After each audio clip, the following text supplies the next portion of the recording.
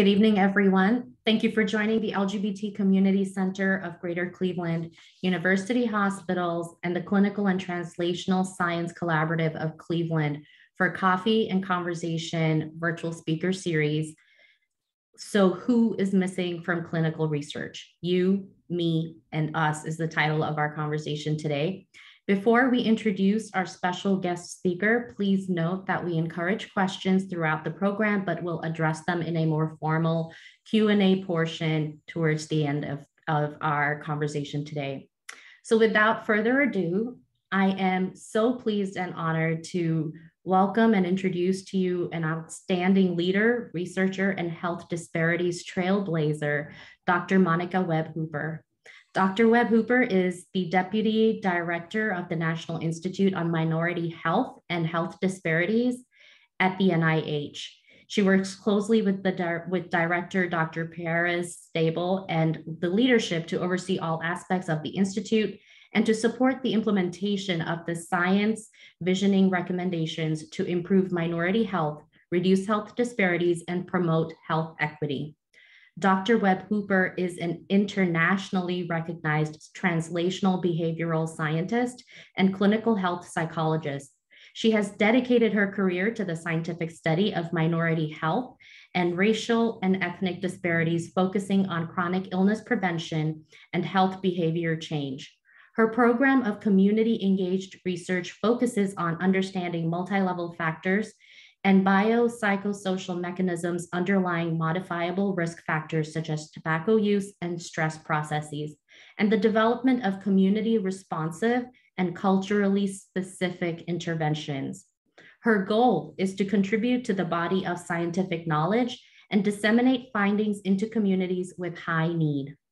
Before joining the NIH, Dr. Webb-Hooper was a professor of oncology, family medicine, and community health and psychological sciences at Case Western Reserve University. She was also the Associate Director for Cancer Disparities Research and the Director of the Office of Cancer Disparities Research in the Case Comprehensive Cancer Center. Welcome, Dr. Webb-Hooper. I'd like to introduce. Thank you. I would like to introduce next Gelise Thomas. Gelise is an attorney by trade whose interest and passion for law, policy, community, and economic development guide her approaches to diversity, equity, and inclusion work. She is the Assistant Director of Strategic DEI and Health Disparities at Case Western Reserve University for the Clinical and Translational Science Collaborative. Before joining Case Western, she worked at University Hospitals Clinical Research Center, leading clinical research, diversity, equity, and inclusion, along with community outreach. Gelise serves as an inaugural virtual community ambassador for the Association of American Medical Colleges Collaborative for Health Equity, Act Research, Generate Evidence, and is a member of Cleveland Leadership Center's Cleveland Bridge Builders class of 2022. And finally, it is my pleasure to welcome our board member, Braveheart Gulnar, who is also a current PhD student at the Mendel School of Social Work at Case Western Reserve University. He earned his master's in social work. Braveheart's research and advocacy are focused on sexual and gender minorities, healthy masculinity development, along with issues of racial equity and social justice. He is currently involved in several research projects promoting LGBTQIA health and navigating through larger social systems.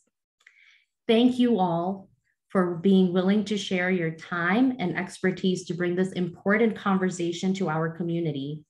And without further ado, I would like to turn it over to Gelise to get us started. Thank you, Gulnar. Dr. Webb-Hooper, thank you again for joining us this evening to talk about the importance of diversity in clinical research and how we can ensure that everyone has opportunities to participate if they choose to. To kick off the conversation, can you tell us about how you crafted a career in the scientific study of minority health and racial ethnic disparities? Well, I want to start by thanking you, Gulnar, and to the Center for the invitation to be a part of this really important conversation. So I want to thank you just for the opportunity to share. And that question that you ask is one that we probably don't have time to fully delve into, but I will say that, you know, as a clinical health psychologist and when I was training, my first research experience was working on a project focused on HIV and stress management. And we work primarily with women living with HIV and also men who have sex with men. And it was at that time that I really became enamored by the field of health psychology, of medical psychology, which really studies mind-body relationships. And also I was very interested in addictions and health behavior change. And when I learned about the various disparities that existed and the undue burden faced by racial and ethnic minority communities, sexual and gender minority communities, that really is what inspired me to pursue this area of study for a career. And actually at that time, learning that this field of health disparities was relatively new, especially at that time. And so I saw it as a need in the field to really apply scientific methods to address these issues. Thank you. And as a follow-up to that question and what you just shared, which chronic illnesses are plaguing our racially and ethnically underserved communities right now? Well, it's interesting that you say right now on the question, because that implies that we're thinking about what's happening in 2022, but health disparities are not new. And I should also say, when we talk about health disparities, we are talking about not just any differences, but specific differences that are due to disadvantage, social disadvantage. And when we talk about health disparities, we do often talk about them in terms of race and ethnicity, but there are other groups who also experience health disparities, such as those who are sexual and gender minority populations, underserved rural communities, and that's irrespective of their socioeconomic status, underserved rural communities as well. And so, when we think about this issue, most of the data we have are when we look at race and ethnicity, but health disparities have existed for centuries before they were studied, or we had this term to study them. And I would say that health disparities represent a pandemic in their own right. We have had some progress in some areas, but we have a long way to go. So if you look at the current health disparities, we do have considerable differences in most conditions by race, ethnicity, and other identities. These disparities include shorter overall life expectancy in some groups, higher rates of chronic diseases such as cardiovascular disease, cancer, diabetes. Also, we have stark and embarrassing racial and ethnic disparities in infant mortality, maternal morbidity and mortality, stroke, cognitive impairment, asthma, sexually transmitted infections, dental diseases, and also differences in the prevalence and outcomes of mental illness, just to name, and that's not even the full list. And then of course, COVID-19. I guess a point to jump in over here, Dr. Hooper, a point to make over here is this is all about structural oppression, right? So structural racism, queerphobia, transphobia, homophobia, all those elements, we're explicitly saying that this is not because of biological or genetic factors. This is because of social constructs, and that debunks the existent myths of if there is anything lacking within the biology of minority communities as compared to this is the oppression that we're experiencing. Thank you for that. I want to open this question up first to you, Braveheart, because it links really well with what you were just saying.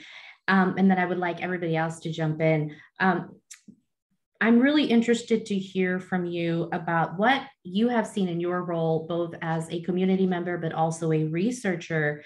What have you seen to be the biggest impediments to developing sustainable interventions around chronic illnesses and community healing? The biggest impediments that I see are around notions of connection, right? Like if the interventions aren't focused on the community and they aren't centered on the community's needs, if the interventions are coming from the side of the researcher and the researcher's lens rather than specifically responding to the needs of the community, they'll never really solve the problem. And within that, within systems, we have a lot of trauma and violence that minority communities end up experiencing. And if the interventions aren't really responding to the issues, then they won't really solve the problem. So we can, think about, for example, minority stress theory and how within how the theory clearly explains that it is the structural violence and which impacts the communities more. It's not their genetic factors, right? Dr. Webb-Hooper, is there anything you'd like to add? Sure. I think I underscore what Braveheart has shared about, structural factors being at the root of why we have health disparities. And to take that back, when I define health disparities, I define them as differences that are rooted in social disadvantage. So by definition, we are talking about social problems. I think one of the biggest impediments to advancement in this field, however, is that much of the research has focused on individual level biological mechanisms or individual level behavior as explanations for the poor health often observed among minoritized groups and explanations for disparities.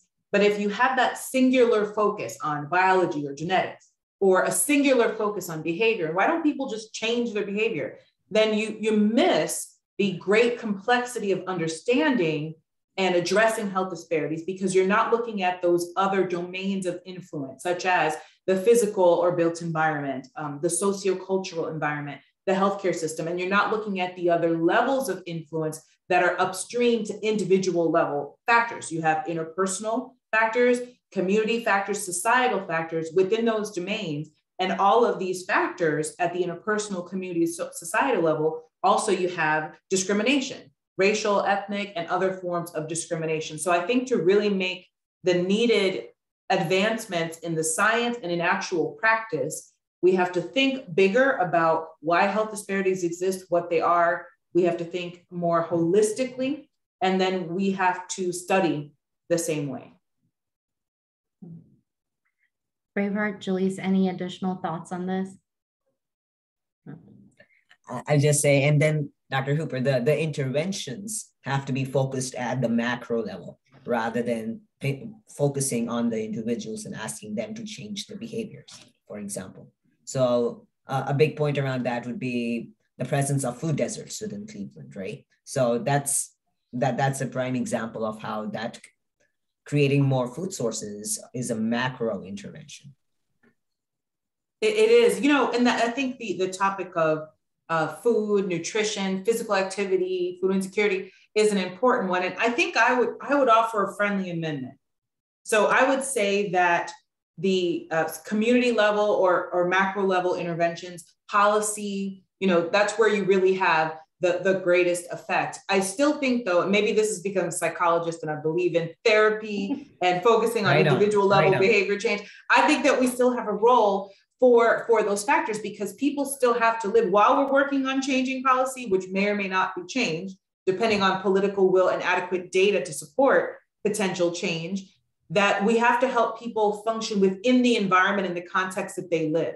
And so, I've done interventions with people who want to lose weight and maintain a healthier weight, but live in an underserved, medically underserved community where there is a food desert and it is challenging for them to survive in that context. So I could wait and we could wait for legislation and policy to change. But in the meantime, our communities are becoming less healthy. And so I see a role for those, but they have to be community responsive. They have to understand the people who live in communities. They have to understand those challenges to say, how can you live within the context of what's happening now and still promote adaptive behavior change that will improve not only your health, but the health of your family and your community? I love this lens that you're bringing. And, it occurs to me that just the last 2 years with COVID is a great example of all of these different factors, confluence of factors that you've talked about. In 2020, there was a article that was published, your article about COVID-19 and racial and ethnic disparities. And the article stated that the possibility that genetic or other biological factors may predispose individuals to more severe fatality related to COVID-19. And that was an empirical question that needed to be addressed. What insights have you or the scientific community gained since that article about trends we're seeing in racially and ethnically underserved communities and COVID-19 outcomes?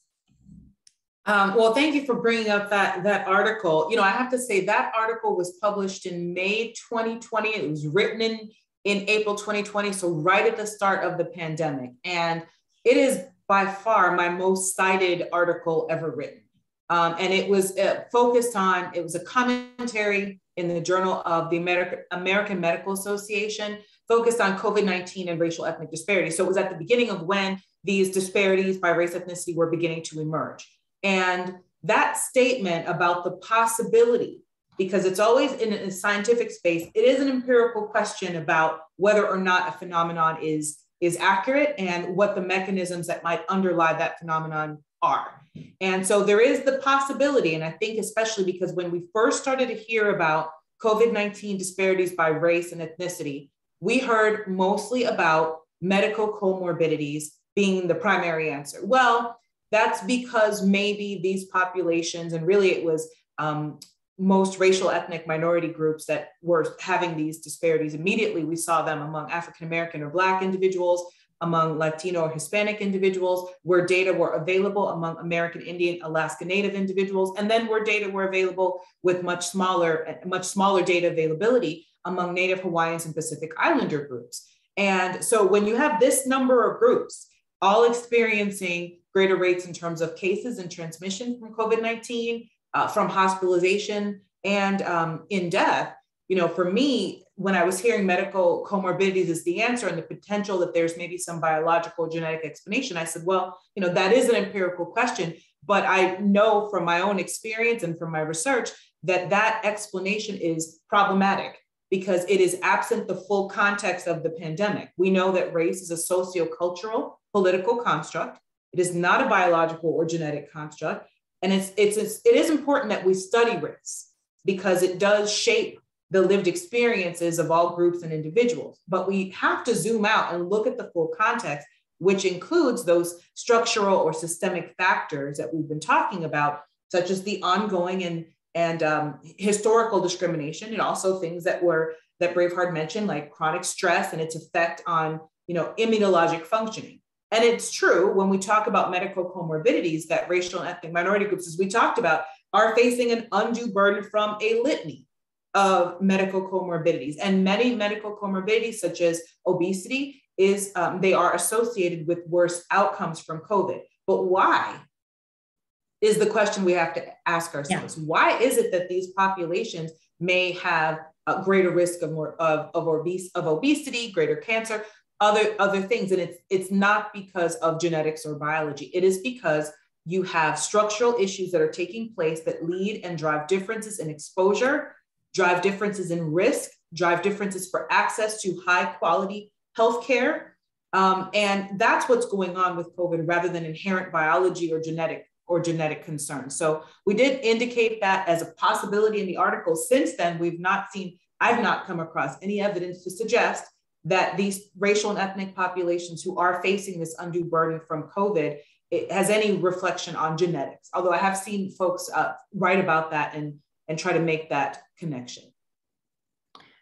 Gelise or Braveheart, is there anything that you would like to add or emphasize? Building off of when we think about socioeconomic status and the digital divide, especially in Cleveland, you know, there were some blanket or some initiatives that were implemented like telehealth to ensure that clinical research studies could continue when individuals weren't able to come into the hospitals and ambulatory facilities. And if we already know that we have these health disparities and really just disparities in resources abroad, understanding that so much work needs to be done, even when something like telehealth looks like it would be so great and such a quick fix, if you will. So as we implement things like technology to attempt to increase access, just understanding that there's a ton of work to do. And if we're intentional and inclusive, we can make progress. But if we're not, we will see the kind of impact that we see now, which is not that great. Mm-hmm. Thanks. I'll underscore that. Braveheart, one moment. I'll underscore that about the digital inequities, because in my own research career, I found that people were not convinced, and this was a few years ago, that the digital divide was still an issue, right? Everybody has a cell phone, everybody is online, And I always made the argument that that's not accurate. And certainly for the years I lived in Cleveland, it was stark in terms of the lack of access to Wi-Fi or broadband at home. People are using their mobile phones. And I conducted a study in the area of tobacco cessation. It was a mobile health study in the city of Cleveland. And what I found was that it was a text messaging program. So sending text messages to people with videos and advice on how to quit smoking. And the number of people who were ineligible to participate in the study because they did not have stable internet access, they were on smaller carriers, pay-as-you-go phones. And then even for those who were eligible, we still found significant challenges with more than we expected, I think, participants who did not know how to use their phone in the ways that we wanted, which were relatively simple by, I think, the general standard. And it was a really stark example of how you really, when it comes to technology, it might be shiny and new and we think it's innovative, but it's likely to leave certain populations and groups behind. Yeah. Right. And then just speaking of COVID, right, and talking about higher rates of transmission within various communities, there are also various social factors or cultural factors, socioeconomic factors to consider. For example, who were the essential workers, right? Who are the folks who actually had to be, who could not isolate and just work from home all the time, who actually had to go in the field and do the work, right? And then considering who has the privilege of being able to live alone and who is culturally, is it okay for some folks to live alone? Is it not okay for some folks to culturally isolate? And those are other factors we have to think about as well.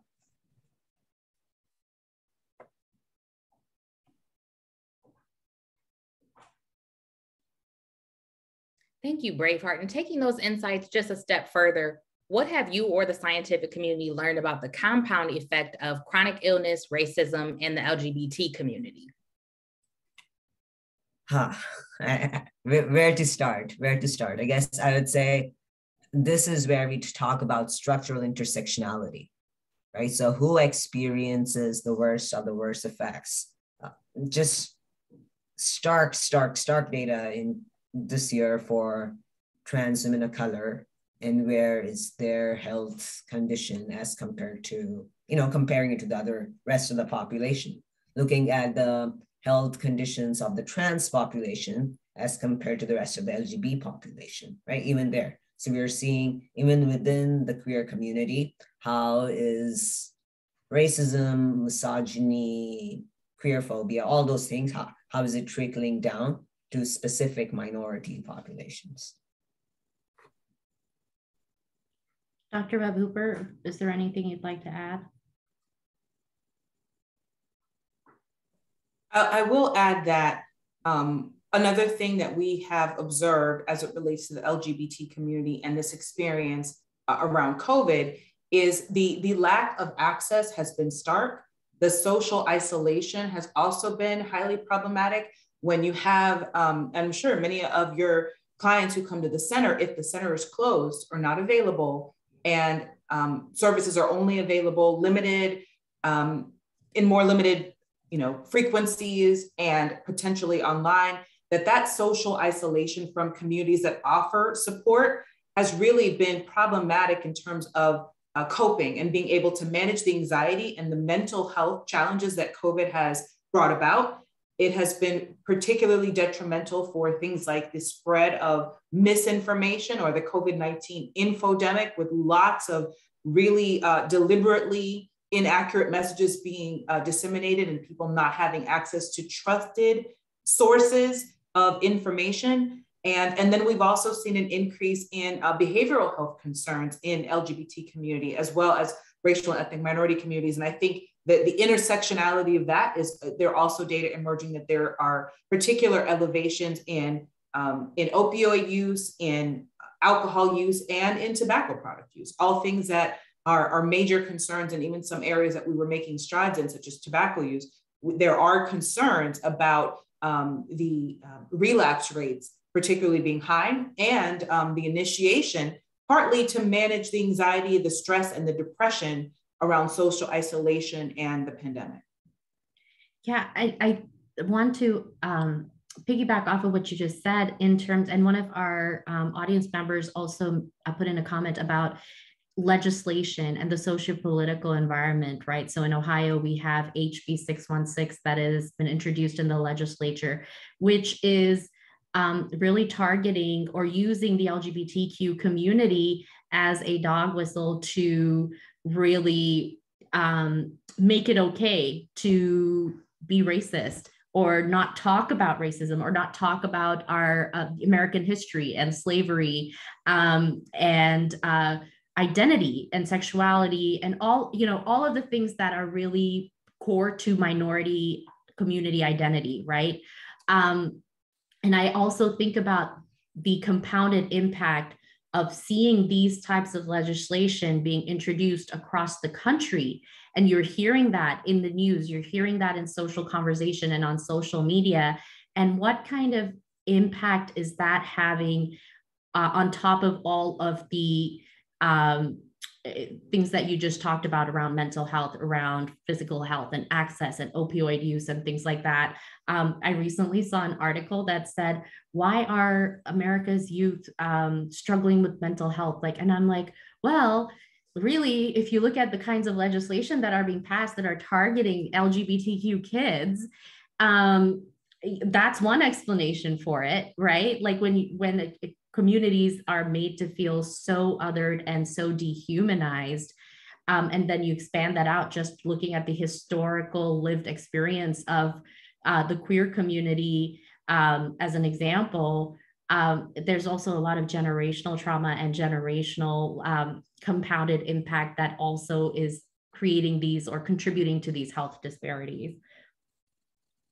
Given everything that all of you have shared, I'm wondering, research continues, and one of the things that I firmly believe is that research can be an avenue for intervention and mitigating minority-related health disparities.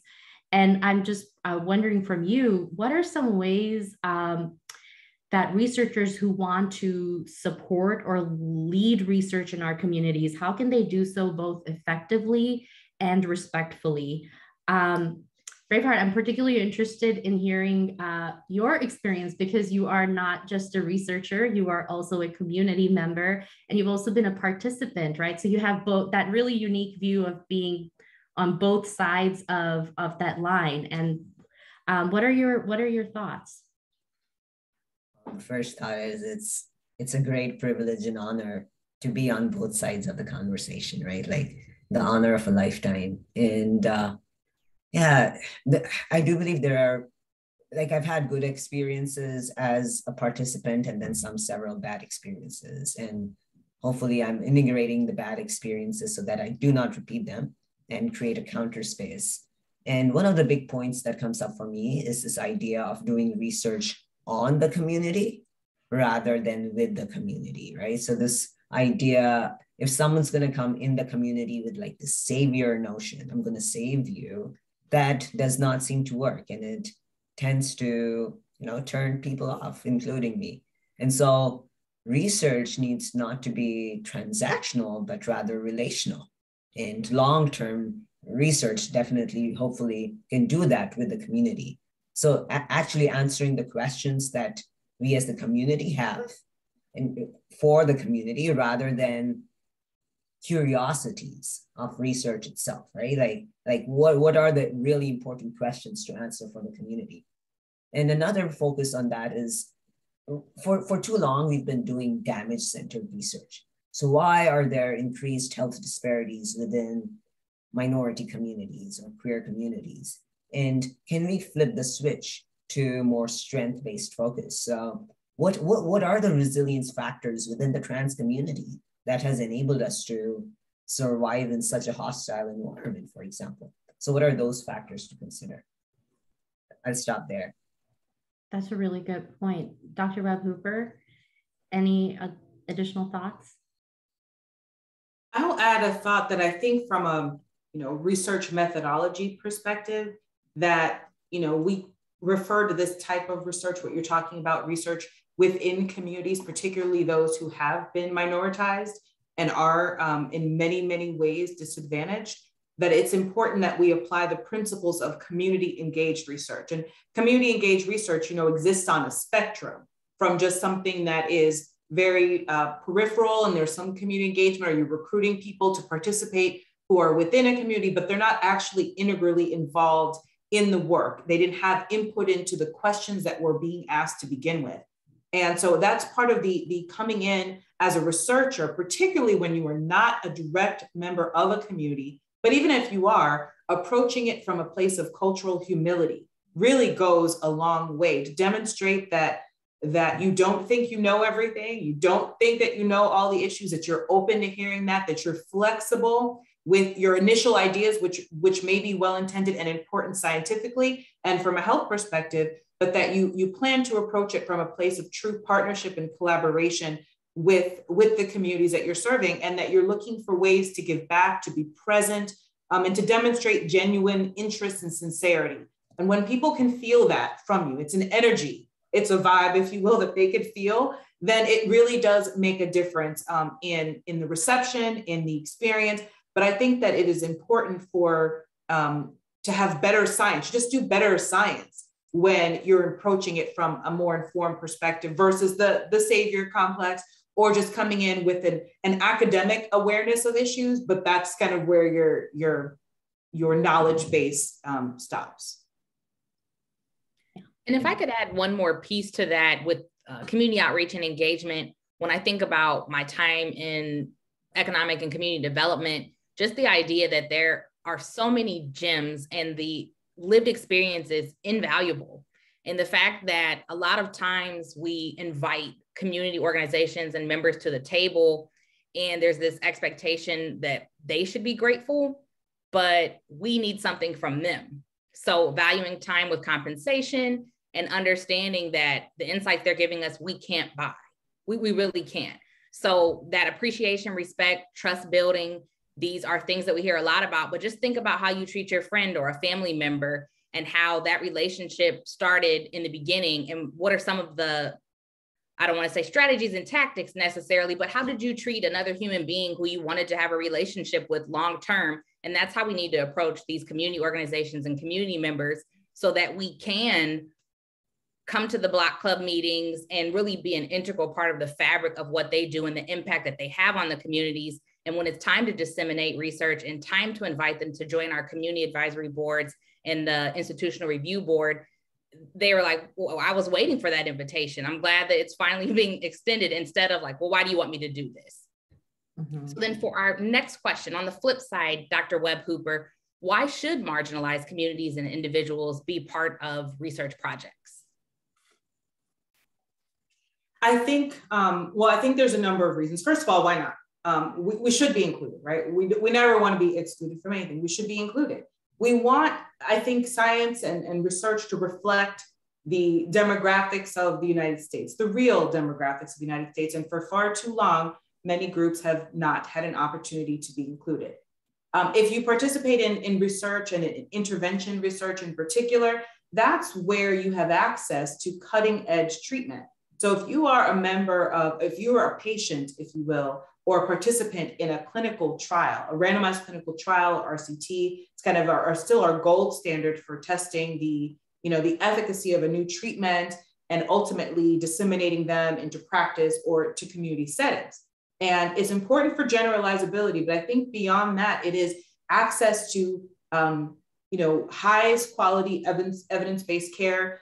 Participants and patients who are in clinical trials are tracked over time. So when I've worked in oncology settings with cancer patients, people have said, well, I don't want to be, someone's guinea pig in a new chemotherapy study, for instance. Well, the way the studies are currently conducted is no one is getting a placebo chemotherapy. Everyone's either getting the standard of care chemotherapy or a new cutting edge treatment. So those patients are benefiting by being able to be tracked and monitored and often receiving free therapy.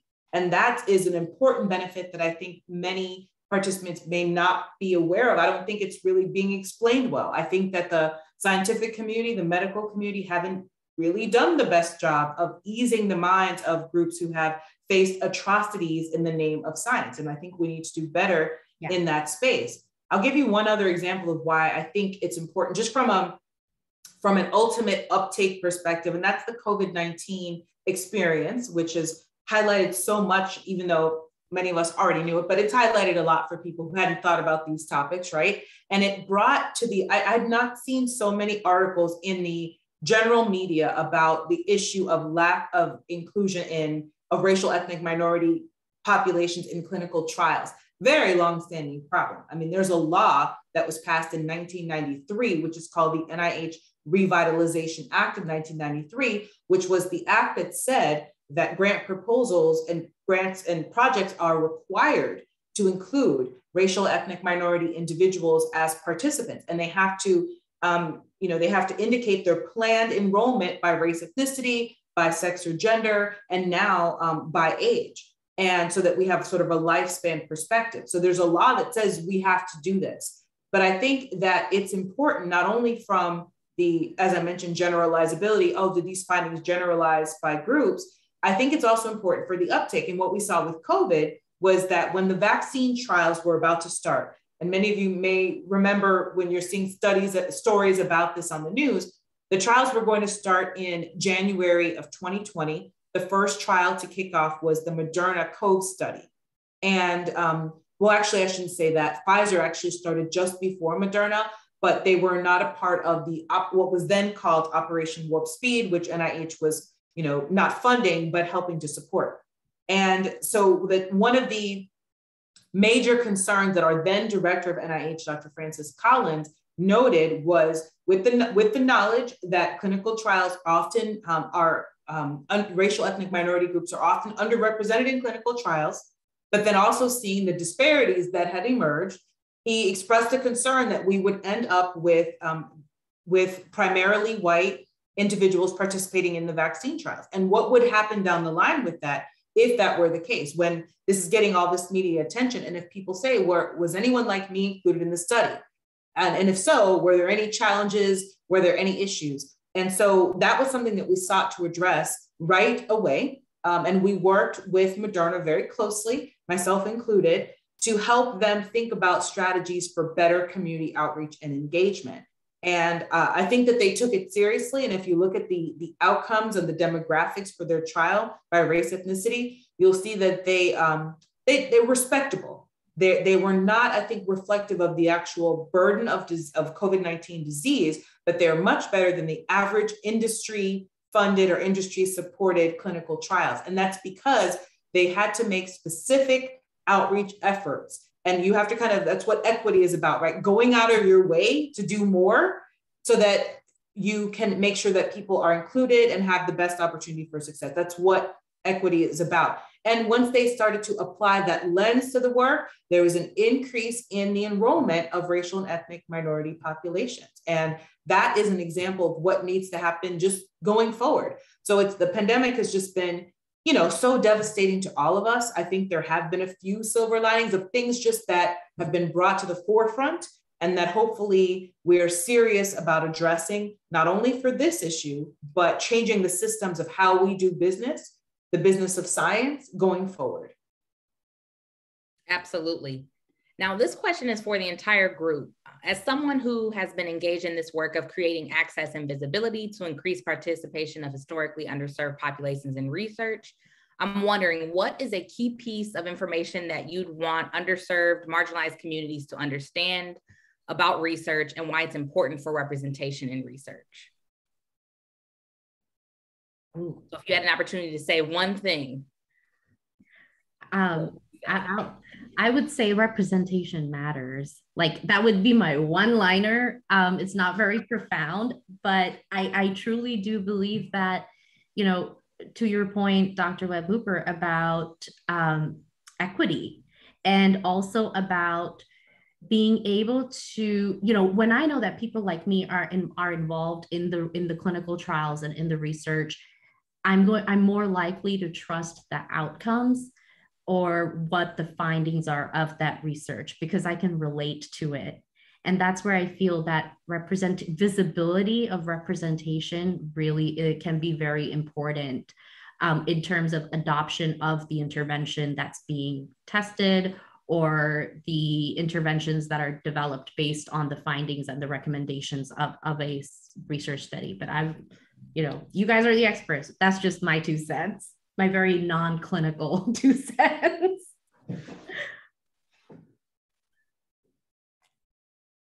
Go ahead, Breitbart. Well, I just say a principle within system science, we often talk about the idea of we can't be part of the solution without joining the messy problem. And so that's how I see science, right? Like I would encourage folks to join simply because there are folks who are trying to solve this messy, wicked problem. And there are no promises of it being perfect ever. But in my anecdotal experience, there are many of folks who are really trying to improve the system and to see that it serves those who need serving, I have 2. Can I say 2 things instead of 1? We'll give you 2. Thank you. There's 2. I'm thinking because there's so many things. I think one is that it's important for representation of those groups who have been underrepresented, because these are the same groups who have not benefited equitably from the medical and scientific advances that are there. And part of that is because of the lack of inclusion. So that is a reason I think it's really important to be involved so that we can benefit equitably. And then, I guess the second thing is just from my experience in working for years and recruiting over the years, thousands of groups that are typically underrepresented in research studies, medically underserved groups, racial and ethnic minority individuals, is that the experience can be a really positive one. And it can lead to important changes in one's life that might be unexpected. And I can think of the first day of a group therapy intervention and me asking people, why'd you decide to come today? I'm sure you debated in your head about whether or not you really were going to show up to participate in this study. And so often what I heard people say was, yeah, I did almost not come. And I was concerned about what this is. But after they heard about it and after they listened to our explanation and experienced it for the first time, the number of people said, I'm really glad I came. And I've conducted a lot of tobacco cessation trials and helping people. And it's sort of a 4-week intervention of intensive therapy to help them, make the single most important health behavior change they can make. And seeing people on day 1 to the end of the intervention after they've been successful, they were almost like totally different people because of the experience. And it's positive in many cases. And I think because of the really atrocious things that have happened has created a reasonable fear and a reasonable skepticism that is there. But as Braveheart mentioned, there are people really trying to do this well and right, and we want to be a part of that. All right, now, Dr. Webb-Hooper, since we gave you 2, the last formal question will go to you. Last week, you were featured in a Bloomberg Law article that proclaimed the time is now to end racial inequities in research, highlighting recent success of the Unite initiative. Can you tell us about the Unite initiative and how we can get involved or support its aims? Sure. So I'm glad you asked about Unite. Unite is one of the legacies of our former director, Dr. Collins. And I call it 2020, like the collision of 2020 happened. So we witnessed in front of us, essentially the murder of George Floyd and that colliding with the pandemic and the murder of other individuals in really just awful ways. And so the collision of the events of 2020 led to the creation of what NIH calls the Unite Initiative. And Unite is an acronym. Each letter stands for one of the 5 interrelated committees of Unite. And the goal of Unite is the aspirational and very ambitious goal of ending structural racism in the biomedical research enterprise. So that's at all levels of the biomedical research enterprise, starting with NIH looking within at our own perpetuation of racism. And Dr. Collins wrote, as many groups and organizations did, a statement apologizing and acknowledging the role that NIH has played in the perpetuation of medical and scientific racism, which was very profound and meaningful in many ways. And Unite stems from, his desire to make sure that we could do something active to try to use the influence of the largest biomedical research agency in the world to address this problem. And so Unite is that effort. We launched it officially almost just over 1 year ago, March 2021. And the committees are working actively on what NIH can do, and that might include new opportunities for health disparities and research, health disparities research or research to advance health equity. And there have been a number of new funding opportunities. I co-chair a committee that the U in Unite is the Understanding Community Stakeholder Experiences. And so we've been conducting listening sessions across different segments of the biomedical research enterprise. Actually, 3 of those, we're analyzing those summaries and posting them on the website. 3 have been posted. I've got 3 more to review tonight, actually. We want to return to the participants. What did we hear when they came and shared with us? And then, of course, we want to try to look at what is actionable, what's feasible and actionable from what we heard, to try to integrate that within our funding opportunities, with looking at any policies that might be able to be changed. So it's a really important effort. We think of it as a marathon, though. And that's one of the points in that article, is that this is not, you're not going to, if you can solve racism, it would have been solved.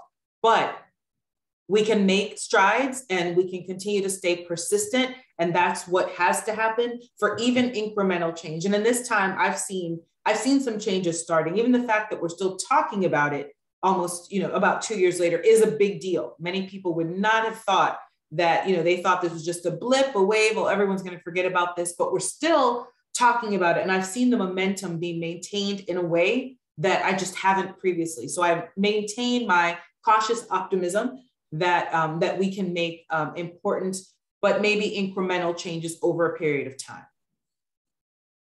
Amen to that. I was one of those people that thought that we would not be having this conversation still 2 years later. I totally thought it's going to be a wave that just passes over us and we're going to be back to business as usual. And I am very grateful that this conversation continues, because of the impact and the ripple effects of these disparities and these structural barriers and racism and institutionalized oppressive practices, right? I think it wraps up our formal session. I would like to open it up to our participants for a Q&A. Feel free to put your questions in the chat, or feel free to unmute yourself to ask any questions, or if you have any comments that you would like to share.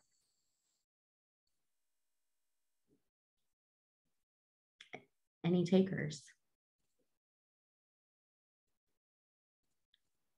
We've got a shy audience. Can I pose a question to the audience? Yes. What inspired you to join us this evening? How did we get this hour of your time? That's a great question. Well, that's an easy one for me because I've been working in this area for the last 12 years. But also because, there's rock stars on this panel, so.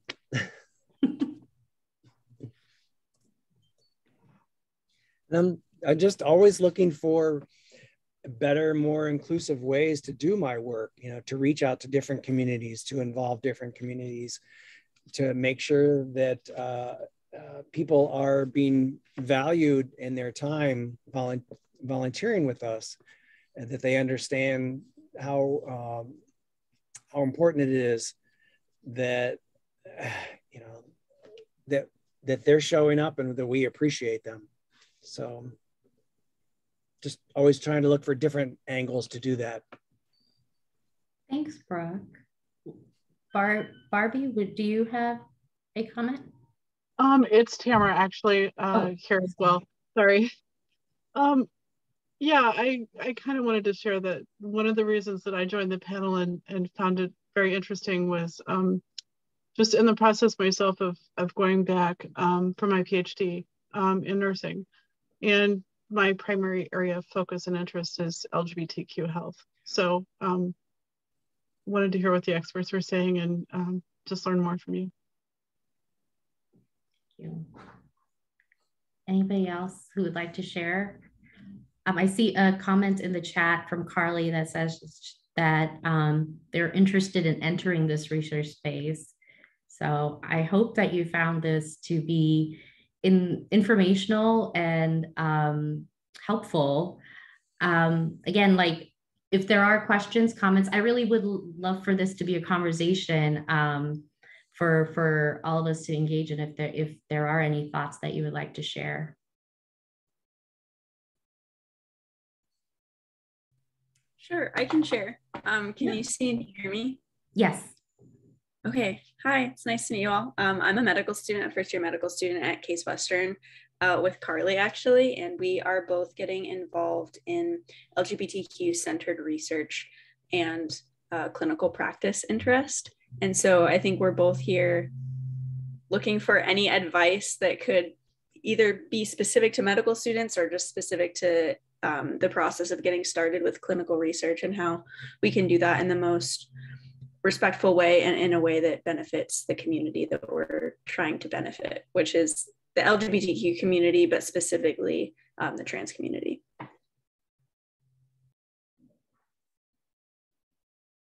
Braveheart. Dr. Yeah. I can just say this one thing, Kelly. One of my mentors talks about this idea of moving forward at the speed of trust. And I found that to be really valuable within the community. We often come in with like solid timelines, you know, I need to get my data collection done in 6 months because that's when my funding ends, or right, like whatever parameters we come up in with. And I mean, those are real constraints. They are real constraints. And yet the idea, does the community trust that after I've come in and gotten their stories and their narratives and pain, do they trust that I'll also come back next week and the week after and maintain some sort of relationship? And when they need something, they can like reach out. I have found such profound value in long-term relationships over there and bridge building. That's been helpful for me. Thanks. Any other questions, thoughts to our panelists or the audience? Actually, I have another question. So I obviously just gave the intro that I'm getting involved in research that's focused on trans healthcare, and a lot of what we focus on is gender affirming surgery, but really like any aspect of trans healthcare is relevant under the scope of our group. And I heard what you said earlier about focusing on what the community has questions about versus the questions that we think are interesting or important, and instead centering the community and focusing on what their perceptions of their health needs are. How, practically speaking, do you have any recommendations for how we can do that? I think it's I'll jump in over here because, yeah, if that's okay. I think it's really conversations. I've been part of a couple of studies recently, Kelly, in which we came in with what we thought was the research question around gender affirming care. And when we engaged in conversations, we found that is not what was bothering folks at all. Like that. And yeah, I think it's conversations. It's conversations on one-on-one spaces, but also community spaces. And very often what I've experienced is like within the community, there is a consensus of what is the most priority issue in dealing with that. I'd like to add a couple of thoughts as someone who, so I have the privilege, and the center has the privilege really of serving in some ways in that gatekeeping role with the community where, universities, researchers, medical students, folks reach out to us and when they want to engage in research with the community. And,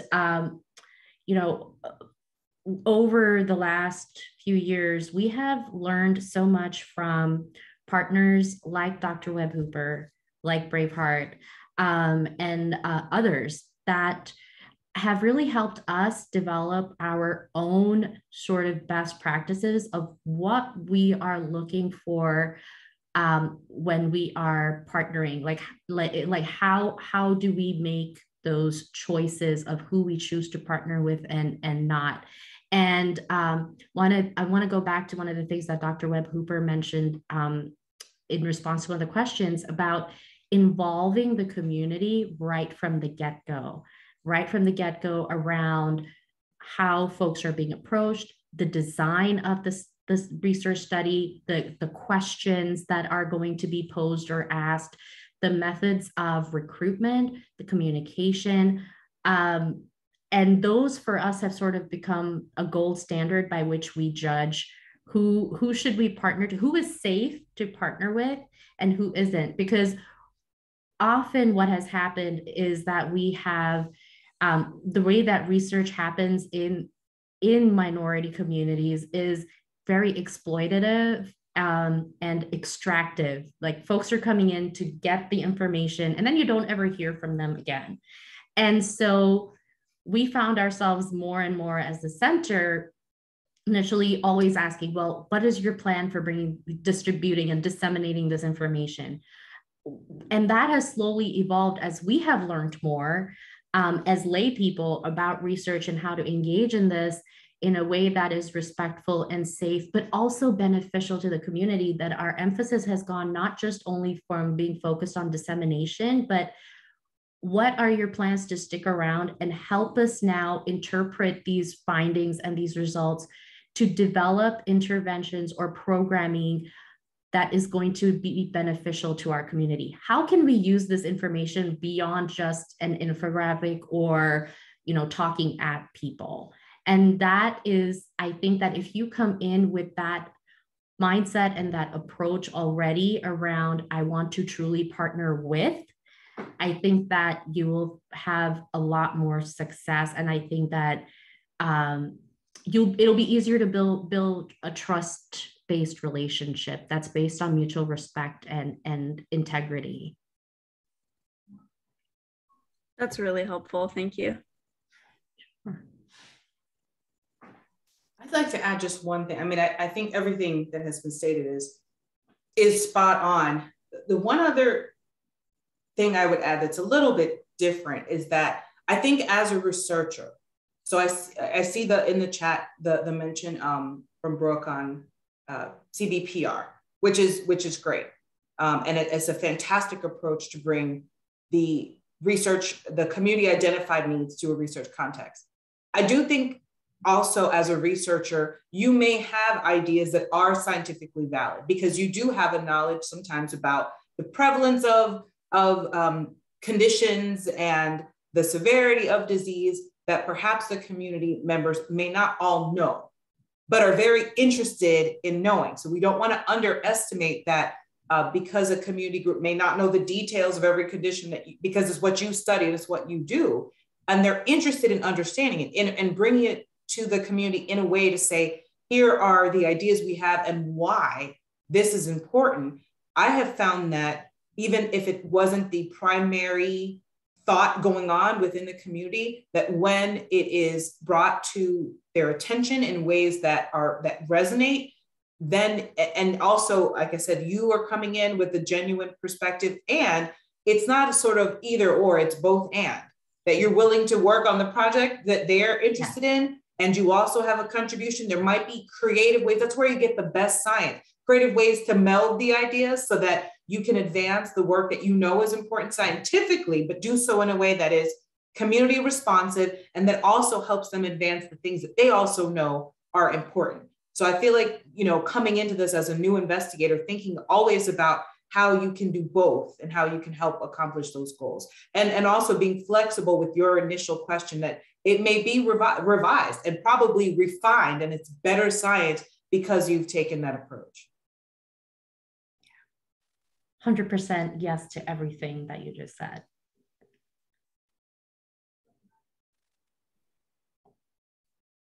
Are there any other comments, questions? Brooke, do you have anything you'd like to ask or share? We're just going back to the idea of creating partnerships and collaborations. One of the things I'm trying to do is always be cognizant of reaching out to communities that I'm not familiar with, and that I find it necessary, feel that it's necessary to support. One example I'm thinking of is a very small grassroots organization locally, Northeast Ohio Black Health Coalition. They do a lot of really great work in a lot of different areas. And I just try to help as often as possible to volunteer with them, to connect with them, to support them, to keep promoting what they're promoting on social media, and really lifting up their work.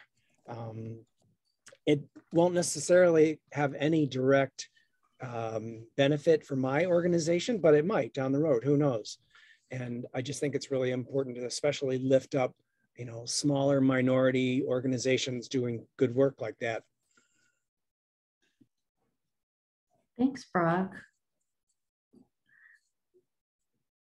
Well, if there isn't anything additional, I just want to extend my deep, sincere gratitude to my dear friends and colleagues and folks that I look up to and that are my mentors, Braveheart, Gelise, Dr. Webb-Hooper, for your time and your willingness to engage in this conversation. I know that time is one of our most precious commodities, and I am so grateful that you were willing to spend some of that commodity with us. And I really appreciate your support and your advocacy and your allyship with the community, and in helping to really advance this conversation and keep it relevant and keep it on our radars. So I genuinely appreciate your time and your knowledge.